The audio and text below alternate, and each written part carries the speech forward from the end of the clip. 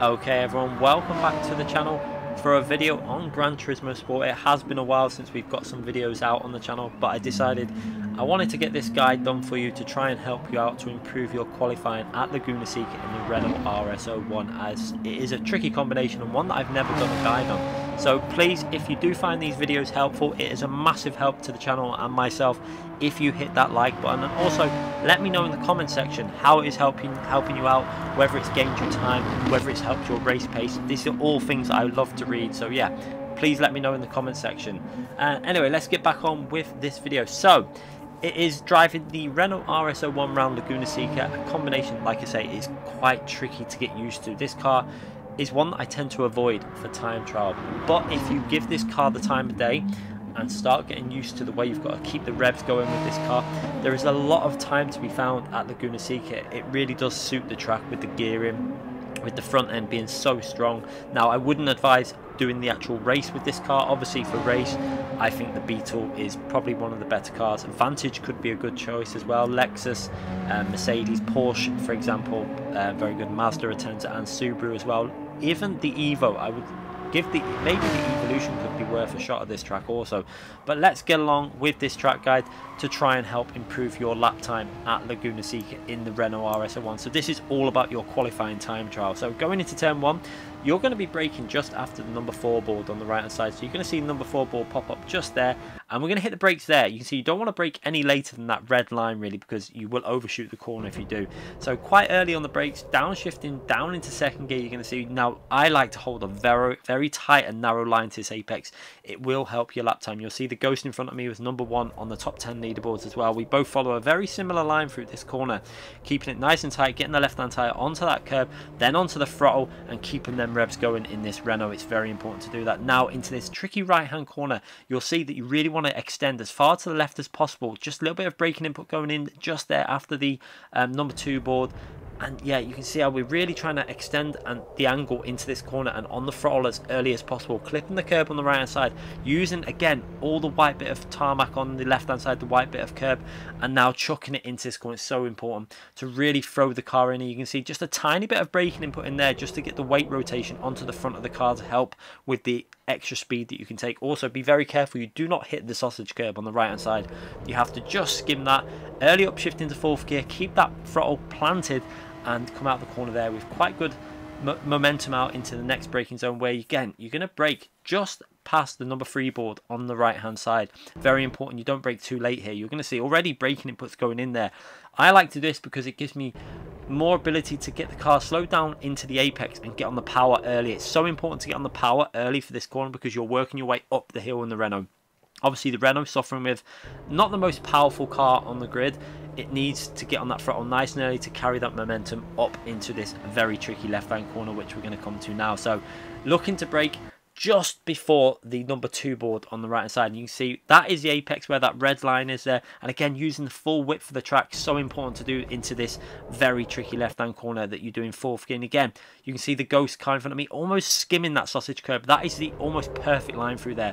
And then using the full width of the track on the exit to make sure that you carry the momentum all the way now into the corkscrew, which again a very tricky corner at Laguna Seca. Again, brake mark, you can see the braking spot there is where the tarmac just becomes a little bit darker there, where the brakes have been inputted onto the tarmac, and you can see I'm on the brakes nice and early here, although it might actually be a fraction late. You can see how we straighten the car up going into the corkscrew, and I have to turn in very early to get the car rotated.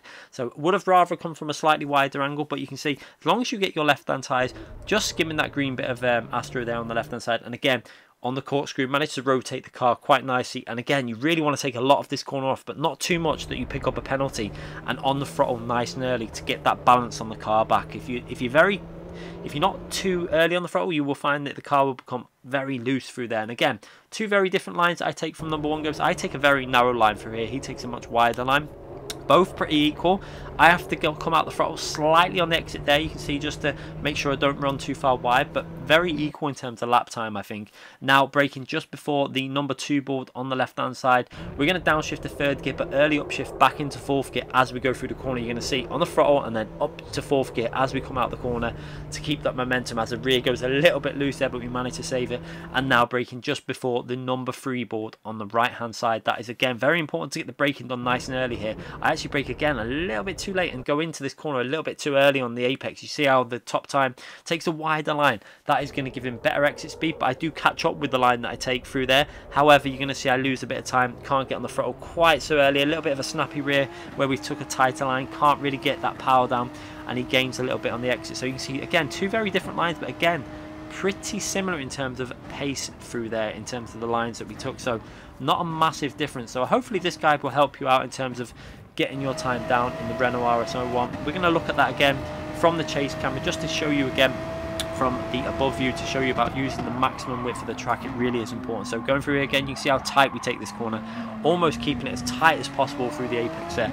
That will gain you a lot of time doing that. And again, now look at this, onto the curb, using the curb on the left to throw the car in, using the curb on the right, and then again all the track is being used. And again through this right hand corner, you can see how we're using every inch of the track. We're trying to extend as much as possible. That will widen the angle into these corners, which will give you better lap time, more exit speed, more mid apex speed. These are all things that are very important. Again, using the full bit of track there, working our way up into this corner. You can see again in this tricky left hand corner how close you have to get to that sausage curb, and again we did that pretty much spot on, using some of the track on the outside and then working our way into the corkscrew. And this is where we braked a fraction late, had to turn in quite early into the corkscrew. You can see how I had to rotate it very quickly and risk. It was very close to getting the penalty there, but we almost nailed it perfectly on the apex of the corkscrew. And then through here you can see it's all about just making sure you don't run too far wide. Again, skimming that curb onto the throttle nice and early, almost onto the gravel, but just about stopping it, and then into that braking zone. We turned in a little bit too early here, but I think we made it work. I made it work just about enough there to get on the power and work our way over the line for a 1:20.9, which it is currently in the top 10 stars. It probably won't be in a few days, but I think that I probably can go another 10th or 2 on top of that, and I'm pretty sure the times will tumble down towards the end of the week. But anyway, I hope this has helped you out. Please let me know in the comment section if you do enjoy these videos, if it does help you out. Hit that like button. Like I say, it's a massive help to the channel if you take the time to hit the like button, comment on the video, and let me know how it has helped you out, and hopefully we can get some more of these done in the future. Thanks again for watching, everyone. I'll be back soon.